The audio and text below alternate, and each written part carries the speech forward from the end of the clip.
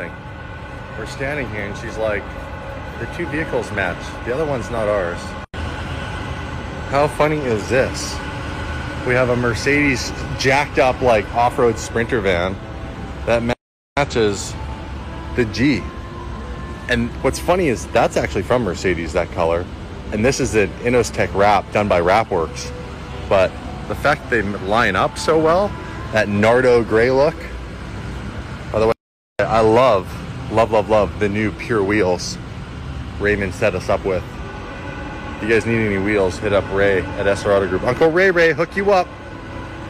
And I don't have the key right now, but we got a new wheel too from Carbontastic Alcantara. We just popped into the Fairmont Hotel Vancouver and check this out. We got the Rolls sitting up front here. We got a G-Wagon 4x4 squared. Man, these things are huge. This thing makes our truck look tiny. Yeah, this is sick. Turbo. Yeah, I found a Ferrari Portofino sitting out here. What a clean looking car.